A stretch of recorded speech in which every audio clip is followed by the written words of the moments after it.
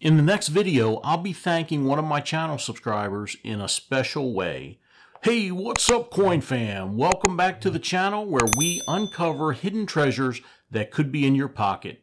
Wouldn't it be incredible to find one of the pennies that I'm about to talk about in this video and change your financial situation? Let's be realistic though, odds are against it. But one of the coins in this video put $3,000 in the pocket of another channel subscriber just a few years back. Let's get right into it. Here's a 1999 Philadelphia minted Lincoln cent. This penny is a well-known and valuable variety similar to the 1992 close AM penny, but this is the wide AM variety.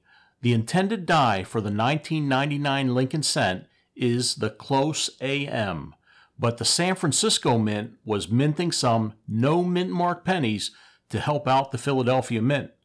The reverse of the San Francisco minted proof pennies is the wide AM.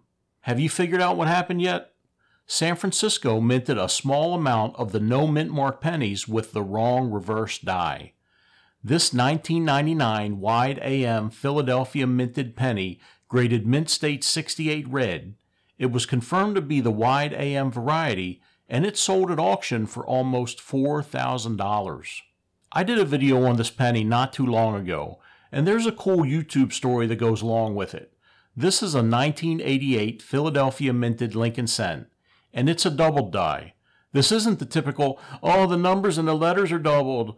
The doubling on this coin is on Lincoln's earlobe. Here's what it looks like compared to a 1988 penny with no doubling.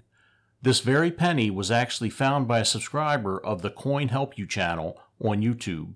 Stop by Daniel's channel to say hi and tell him Mint Miser sent you. This penny was graded Mint State 66 red, and it sold at auction a few years back for over $3,000. I don't think I've ever done a video about this error before, so it's long overdue. This penny is made of steel with a coating of zinc.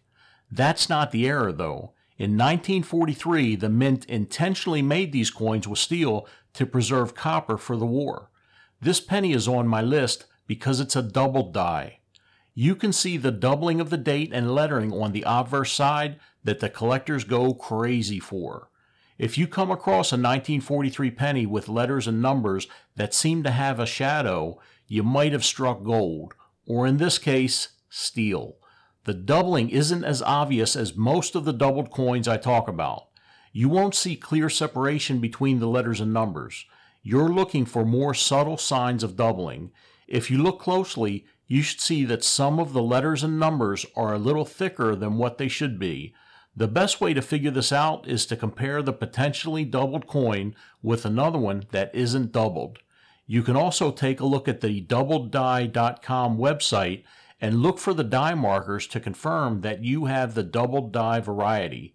This one graded Mint State 66 and sold at auction for almost $2,000. Moving on to a real gem, take a look at this 1970 San Francisco minted double die Obverse. The doubling on this penny is seen most prominently in the words Liberty and In God We Trust, as you can see here. It's not as prominent on the date. If you see a noticeable duplication of letters and numbers, you might have one of these rare varieties. This doubling makes the penny extremely rare and sought after by collectors. How much can it fetch? Hold on to your seats because this 1970s Lincoln cent graded Mint State 64 red and sold at auction for over $10,000. Next up on our treasure list is this 1992 close AM penny. Now what makes this penny a jackpot? It's all in the AM of America on the reverse side of the coin. Most 1992 pennies have the A and the M slightly apart.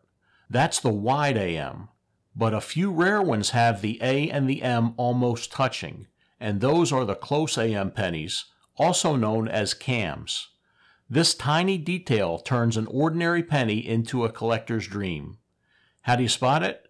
Grab a magnifying glass and look closely at the A and M in America on the back. If the A and M are closer than you'd expect, you might just have a fortune in your hands. The difference between the two varieties is negligible, but if you look at these enough, you'll be a pro in no time. This variety exists because the reverse design changed slightly during the 1992 mintage.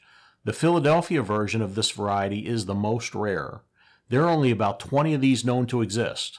This 1992 Philadelphia minted penny is the close AM variety. It was graded by PCGS and came in at a mint state 67 on a scale from 1 to 70. This close AM penny sold at auction for over $25,000. I made a detailed video about whams and cams. I'll give you a link to it at the end of this video. I hope you enjoyed the video today and learned something.